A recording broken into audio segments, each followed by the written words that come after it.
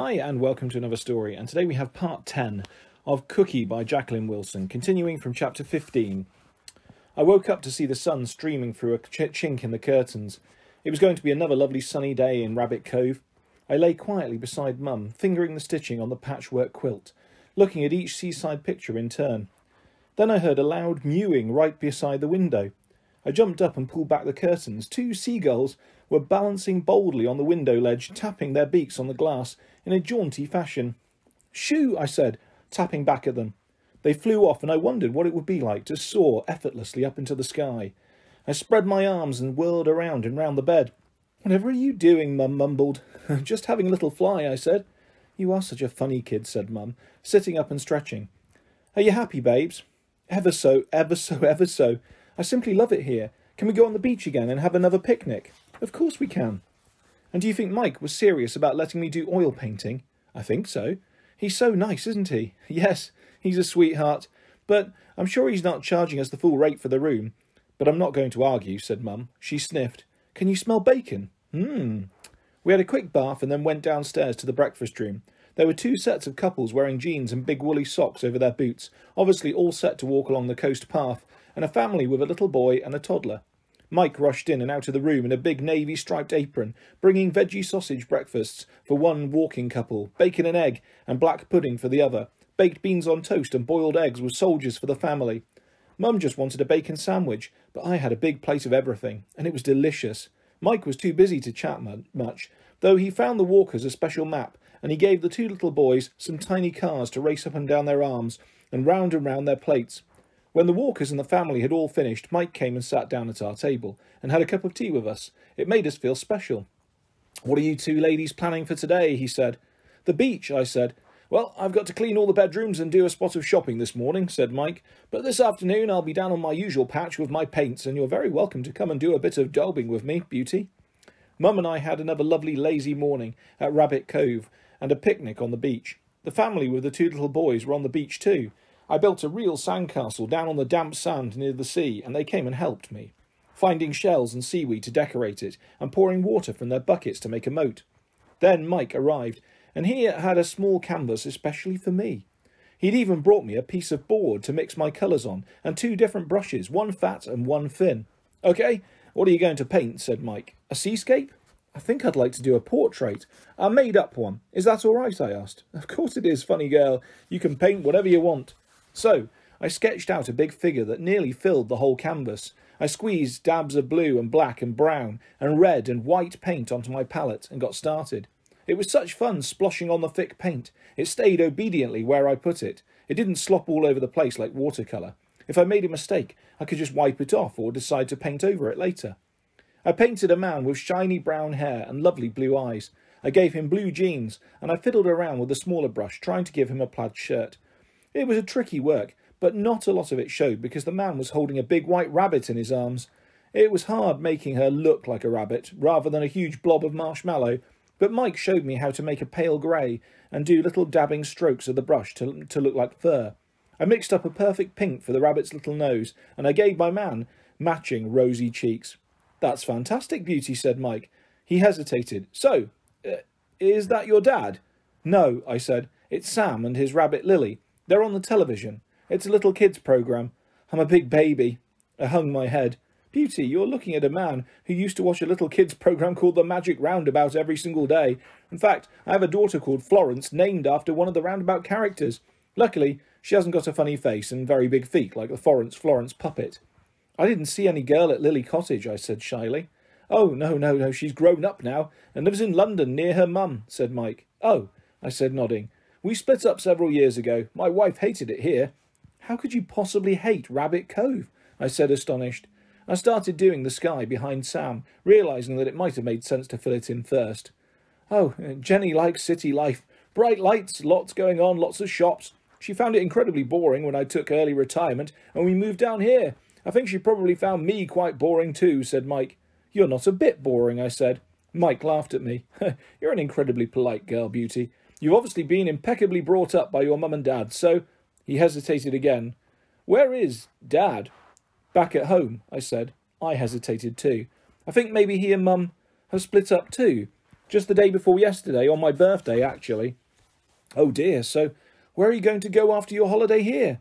I didn't say anything, painting green grass under Sam's feet. It went a bit blobby and lumpy, but I pretended the biggest lumps were lettuces for Lily. I was prying again, said Mike. I'm sorry. Take no notice. I'm so nosy. He tapped himself on his big cherry nose, telling himself off. I giggled, because he left a big smear of sand yellow paint on the tip. I think maybe you should wipe your nose. It's all painty now. Here, shall I do it? I said, brushing at him. I'm not really sure where we're going to go next. But Mum knows? Nope, we did go to Auntie Avril, but she couldn't have us for more than one night. I see. Well, what would you like to do, Beauty? I hung my head. Do you want to go back to Dad? Mike asked gently. No. He tries to be a kind dad and he spends heaps of money on me, but he gets so scary sometimes. He gets mad at Mum and me, and he broke all the cookies, and he let my birthday rabbit out of its hutch, and it died, I said, all in a rush. I suddenly couldn't see my canvas any more because my eyes were blurry with tears. Oh, Beauty, I'm so sorry. I didn't mean to upset you, said Mike, dabbing at my eyes with the much-used paint cloth. I thought Mum was asleep down on the beach, but she came dashing over the sand towards us. What have you said to upset her? She demanded of Mike. It wasn't Mike's fault, Mum, honest, I snivelled. I just thought about my rabbit. Oh, yes, poor darling, said Mum, giving me a big hug. It was my fault, said Mike. I was asking stuff about her dad. I'm sorry, it was unforgivable of me. I was worried because Beauty let it slip that you haven't got anywhere to go. We'll be absolutely fine, said Mum. And you needn't worry about us not paying for our room and breakfast. I've got more than enough. Oh, Dilly, stop it. You know that's not what I'm worrying about. You don't have to worry at all, said Mum. Come on, Beauty, I think we'll go for a walk. But, Mum, I haven't finished my Sam and Lily painting, I said. Oh, for heaven's sake, I'm getting a bit sick of stupid Sam and his Lily, said Mum. Come on now. I glanced despairingly at Mike. Better do what your Mum says, he said. So I miserably followed Mum along the sea front and up a little winding chalk path to the cliff top. I walked behind her, glancing at her back. She walked faster and faster, swinging her arms, her fists clenched. I lagged behind, out of breath. Keep up, Beauty, Mum hissed. I don't want to, I said, and I suddenly sat down. Oh, come on, don't be a silly baby, said Mum. Stop bossing me about. Why are you being so horrid all of a sudden? You were so rude to Mike, and he was just trying to be kind. He made you cry. I'm not having that. You know why I was crying. It was because of my rabbit. Beauty, you spent 5 minutes, maximum, with that blessed rabbit, said Mum, squatting down beside me. I still loved it, and it was so terrible seeing it without its poor little head, I said, my voice going shaky again. I'll never forgive Dad for that. Never, never, never. Your Dad didn't mean that to happen. I know he undid the hutch, but I'm sure he just meant birthday to escape. You mustn't blame him. Why are you sticking up for Dad? Yet you were being mean to Mike, who's ever so nice, and being mean to me too. I'm not being mean. Don't be so childish. I am a child. How else am I supposed to act? And you are being horribly mean. Why are you being so nasty, even saying Sam and Lily are stupid? Well, they are. And you're stupid being so obsessed with them. You're being a big baby, said Mum. I am not, I said, and shoved her hard. She was still squatting, and so she lost her balance. She fell backwards, legs in the air. Don't you dare hit me, she said. Do that again, and I'll hit you right back. I didn't hit you. I just shoved. This is a hit, I said, and I punched her shoulder. It was only a token punch, a feeble little tap, but Mum smacked me hard on my leg.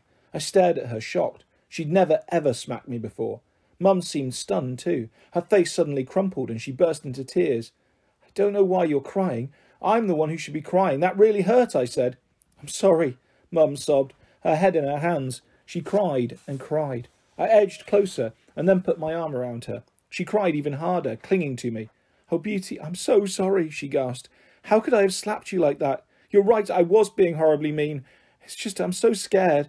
I don't know what to do for the best. I was awake half the night worrying about it. I think I've gone crazy running away with you like this. I haven't got any idea in my head what we're going to do.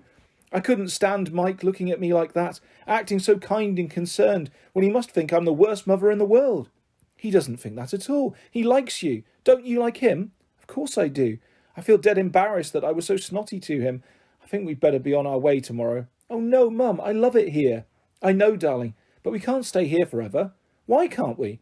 This is just our little holiday, you know that. We've got to make proper plans. I've been trying so hard, but my head just goes whirling round and round. I've got so used to your Dad telling me what to do, I can't seem to think for myself any more. So I'll think for you. We'll stay here in Rabbit Cove, and you'll get a job, right? And we'll find our own little place. Oh, beauty, we couldn't even afford a blooming beach hut. Well then, I'll build us a blooming sandcastle, and we'll live in that, happily ever after, I said. Mum burst out laughing and hugged me tight. Oh, thank God I've got you, babe. We'll be fine, you and me, just so long as we stick together. I'm sorry I was so crabby. Are you going to say sorry to Mike too? Oh, lordy, yes, I suppose so. He has been sweet to us, and it was lovely him showing you how to paint. I'm quite good at it, aren't I? We don't really have to go tomorrow, do we? I so want to paint some more. We'll see, said Mum. When we walked back arm in arm, we saw Mike still perched on the wall, painting away. I don't think we'd better disturb him just now, said Mum. Oh, Mum, stop being such a coward. Let's get it over with, I said. I practically had to pull her over to Mike. Her cheeks went very red as we got nearer. He didn't look up, even when we were standing right next to him. He carried on dabbing paint onto his canvas in determined fashion. Mum pulled an agonised face at me. I gave her a nudge and she swallowed hard. Mike, I'm very sorry for being so rude and offhand with you, she said in a tiny voice. Mike paused, paintbrush in mid-air. He looked up at last. I don't blame you. I was asking Beauty all sorts of silly questions which were none of my business, he said stiffly. Not at all, said Mum. Mike nodded awkwardly. Mum made little shuffling movements, about to stride off again. I couldn't bear leaving it like that. So, to make friends properly, we'd like to ask you out to supper tonight, I said. Mum and Mike stared at me, looking equally astonished. Where? Mum mouthed at me. We discovered that Peggy's parlour closed on the dot of 6 last night, so we'd bought cod and chips from the fish shop and eaten them on the beach. That's very sweet of you, but I was actually planning a meal in tonight with friends, said Mike. Oh, I said, drooping. Yes, I do a great fish pie. Fancy trying it, you two? Well, we wouldn't want to intrude, not if you're having your friends round, said Mum. Mike looked at me. I rolled my eyes. Mum, I think we're the friends, I said. So, we had supper with Mike. We did wonder if he'd invited any of the other guests, but the two walking couples drove off to some gourmet pub, and the family went to try the evening meal at the hotel. So, it's just us, I said, smiling. Mum, can I wear my grey dress and pinafore and my new boots? Oh, beauty, it's just supper. Just pop a clean T-shirt on and wear it with your jeans. No, I want to look lovely. Well, I know I look total rubbish no matter what, but I feel lovely in my grey dress. Oh, sweetheart, you don't look the slightest bit rubbish. But okay, you wear your grey outfit if you like. I'm not going to make a big effort, though. Mum wore her jeans, but she changed into her little pink clingy top with pearl buttons, and she wore her pink strappy high heels. She even bothered to paint new nail varnish on her toes. We went downstairs at 7, as Mike had suggested, but the breakfast room was empty, all the tables set ready for the morning. Oh, goodness, maybe he's changed his mind, Mum whispered. But Mike came into the breakfast room, beaming at us. Through here, ladies. I thought we'd be cosier in the kitchen, and it won't give any of the other guests ideas if they come back early.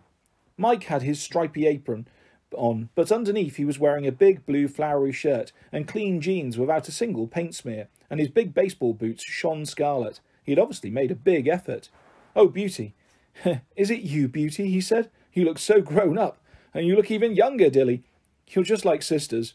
We were used to people saying this, but it was still good to hear. We followed him into the kitchen. I'd expected it to be a big formal stainless steel working kitchen, but it was a glorious, colourful, old-fashioned room with a great wooden dresser hung with willow pattern plates.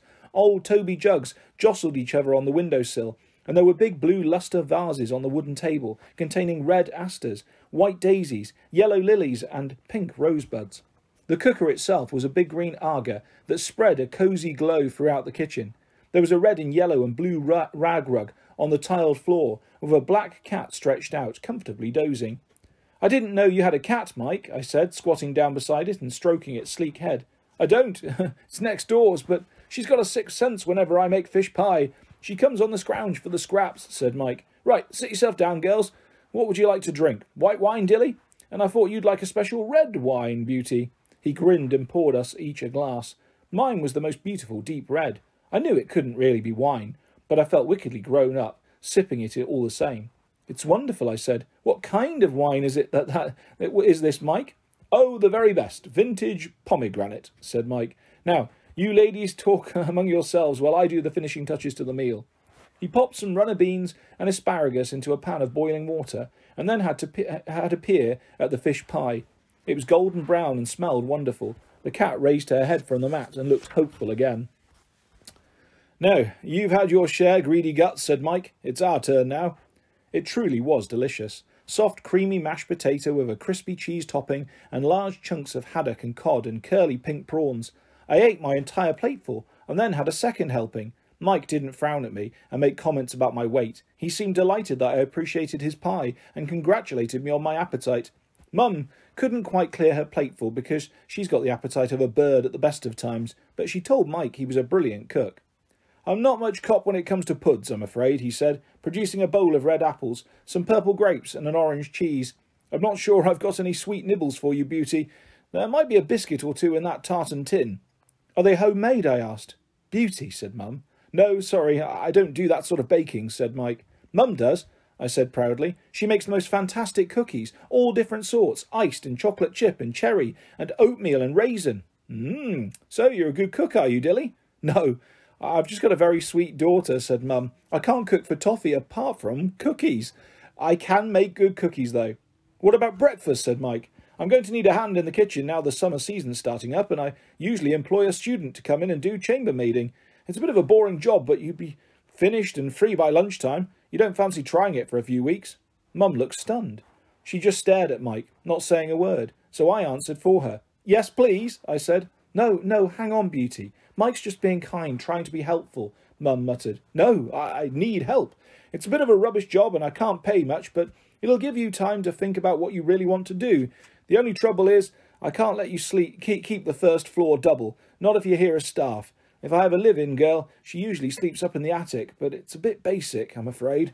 "The attic," I said, clapping my hands. "Oh, can we see? I've always wanted to live in an old house with a proper attic." So Mike led us up the 3 flights of stairs to his attic. It was a dark, narrow little room with just one very small window, but it was still beautiful. The small bed had a navy patchwork quilt with silver stars and moons appliqued all over it. There was a squashy ruby velvet armchair with a matching footstool and a red and blue tapestry curtain hiding a clothes rail. "Oh dear, I don't think it's anywhere near big enough for you," said Mike worriedly. "We can easily scrunch up together. It's great," I said. I ran to the window, rested my elbows on the sill, and looked out over the red tile rooftops to the sea. "I feel just like Sarah Crewe in A Little Princess. She lived in an attic." I knelt down, examining the wainscoting. "Whatever are you doing, Beauty? Get up," said Mum. "I'm just seeing if there are any little rat holes," I said. "What? There are absolutely no rats in this house, I promise," said Mike. "You won't find so much as a mouse's whisker." "Oh, and I'd love my own pet rat like Sarah's Melchizedek," I said. "You might, Beauty, but I definitely wouldn't," said Mum. She smiled at Mike. "We'll be great here, Mike, Beauty and me. I'll bring our stuff up here and start working in the morning. How about that?" No. You must have your little holiday first. Please, I'd like to get stuck in straight away. Shall we shake on it?" Mum stuck out her hand, and they shook, sealing the deal. And that is where we will leave part 10 of Cookie by Jacqueline Wilson. I'll be back soon with the next part of this fantastic story and lots more stories and videos coming your way very soon. If you'd like to subscribe or hit a like, that's always appreciated, guys. Thanks for listening. Take care. Bye-bye.